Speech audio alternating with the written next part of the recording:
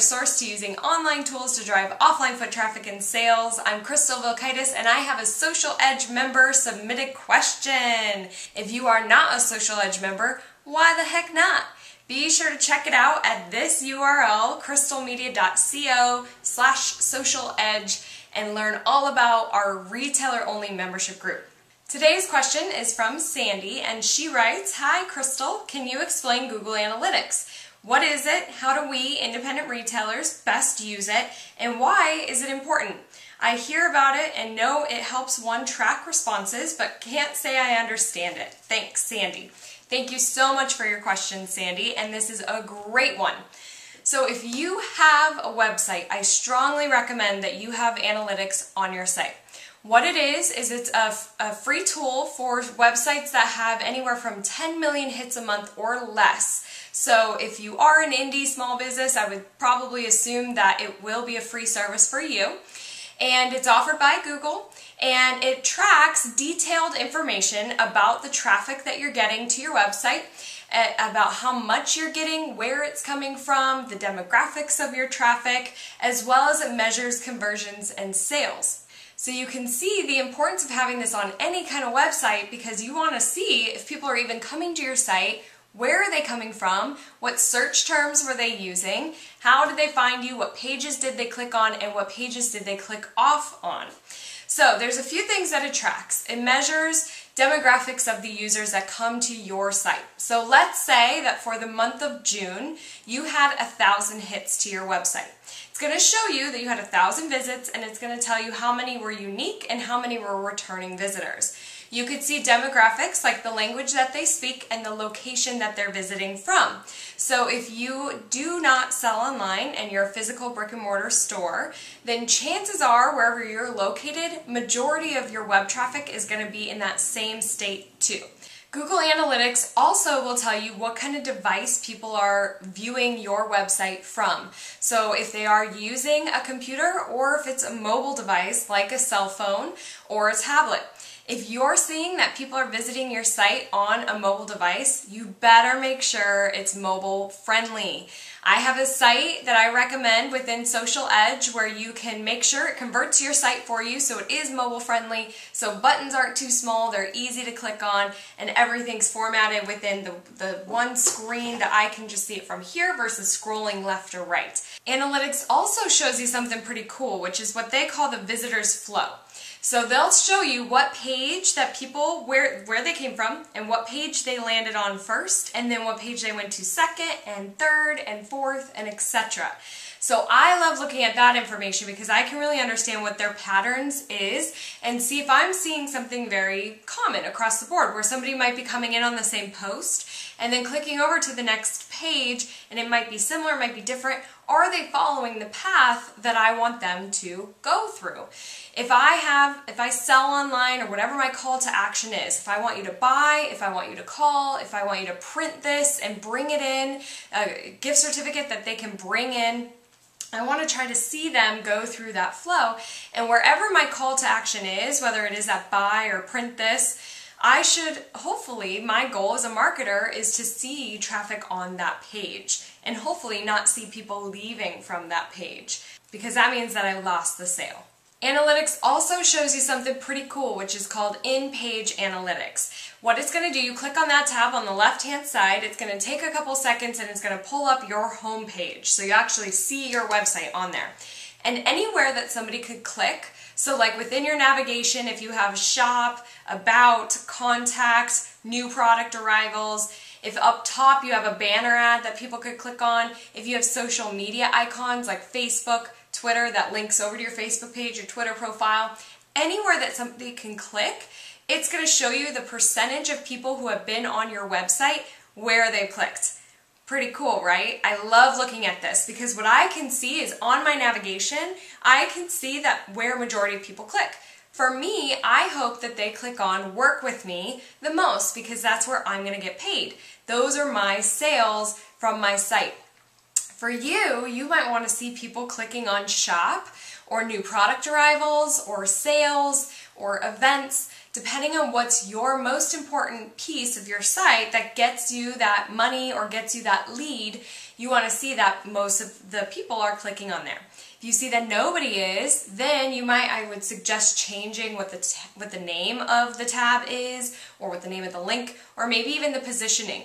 If you have things that are below the fold where people have to scroll down and you're seeing 0 clicks from that, but you really want some clicks from it because again, you're going to get some sales or leads from it, then move it up to the top and see if you have any kind of different percentages there. The main thing that I use analytics for is for tracking my referral traffic. Okay, so Google Analytics, when you click on source, traffic source, it's going to show a pie chart. Your goal as a marketer should always be to have an even pie chart, 33% of every piece. That's going to be the direct marketing or the direct traffic. So direct is going to come from somebody just typing your URL into their browser, hitting enter, and going right to your website.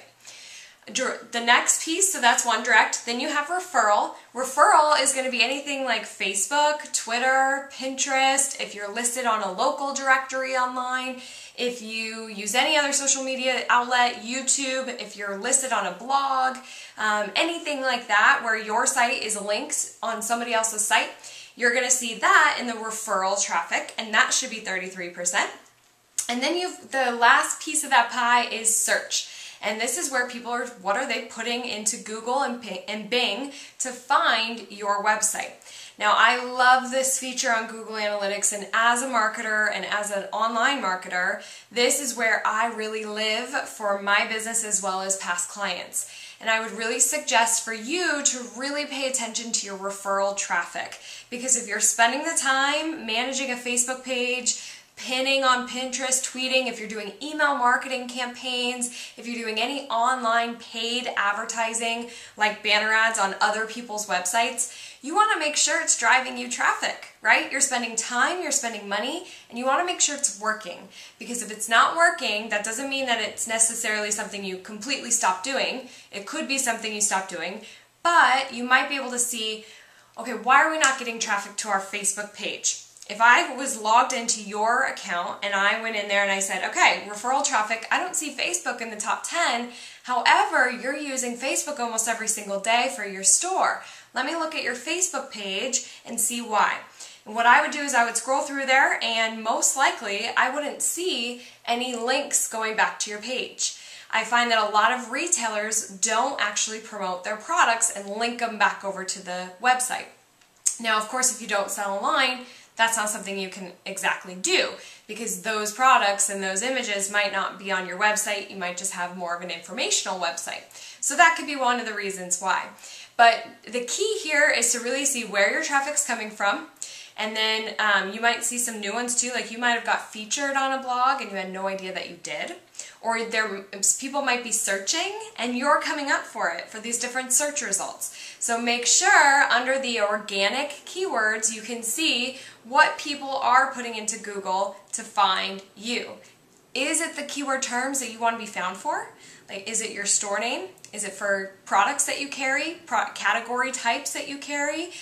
Is it for your city? Is it for the shopping center that you're in? Those are all the kinds of things that you will want to be found for, and you should check out those keywords to see if people are actually searching and finding you, because if they're not, they're finding somebody else. So make sure that you have that even pie chart. One thing that I do is every single month, on the 2nd or the 3rd of the month, I go into Google Analytics and I go through different pieces. I look at my referral traffic, I look at my pie chart, and I look at my in-page analytics to see where people are clicking. I then take that referral traffic information as well as how many visits I've had, and I put that into an Excel spreadsheet. For my Social Edge members, you have a tracking report spreadsheet within membership. Download that. I've already have the formulas in there for you, as well as the Google information that you can just plug right in based off of your results. And then hopefully I have the formulas in there because it's going to calculate how much growth you've had month over month, or if there's any kind of decrease in your traffic, you're going to see that on the spreadsheet too. So be sure to download that. If you're not a Social Edge member, I strongly suggest you join us, or you could create your own spreadsheet and keep track of that data as well. So, to summarize for you, Sandy, and anybody else that's wondering what the heck Google Analytics is, make sure you have the tracking code on your website so you can then log in and see what your weekly, monthly, or yearly traffic looks like. Make sure that you're logging in at least once a month to see if you're having any increases in traffic from both returning visitors as well as unique visitors. See where that traffic is coming from. If you're spending money on online ads, you should be seeing that traffic come back. If you're spending your time on Facebook or Pinterest, you should be seeing that in the top 10, top 5 referring sites for your site. If you're running any kind of email marketing campaign, you should see that that's driving traffic to your site from email. Now, if you're not seeing any traffic come from these sources that you're using, then go back to those campaigns, look at your Facebook page, and see, are we linking? Is it clear enough call to action? Is it one call to action? Do we send it enough? Look at the different components so you can tweak it and then retry it, and then you can test within your analytics and measure what the response is again. Now, real quick for my e-commerce sites, if you do sell online, you can set up goals within Google Analytics, and you can measure when people actually buy from your site. I strongly suggest that you add this. It's an extra step. So on the left-hand side in navigation, click on e-commerce. You can then click on learn more, and that's going to take you through the process of getting the e-commerce tracking code on your website. You want to be able to track not only where people are coming from, but how much they're spending. And so you can set up different funnels and different goals. You could say, we did this campaign that pushed them to this page, with the goal being that they hit this page, which is our checkout, thank you for buying page. And then go in and see how well those converted, and really take a look at that data so you can better understand if the campaign was successful or not, and what things you need to change to make sure it's more successful in the future. Once again, Social Edge members, I have a video just for you where I've logged into Crystal Media Web Analytics, and I showed you everything that I just talked about, the pieces that are important for me, and how exactly I use it. So be sure to check that out. It's kind of like a Google Analytics tour just for you. If you found this video helpful, please share it to your retailer friends. Please leave a comment below. And if you have a question, whether you're a Social Edge member or not, feel free to ask them on my Facebook page or email info@crystalmedia.co, and I'd be more than happy to answer them on one of my episodes of Crystal Media TV. I hope that you have a wonderful week. Bye-bye. Hello and welcome to Crystal Media TV, an indie retailer.